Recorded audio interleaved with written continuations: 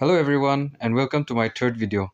This is an old video from 2016 of an aquarium. So let's go back in time.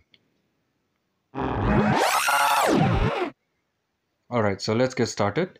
As you can see, this is an old black and white TV which we've converted to an aquarium, and there's a light switch here and I'll show you what's inside. So I'll just put this on and voila, you can see goldfish and some angelfish, and there's an air pump which helps in bringing dissolved oxygen to the water.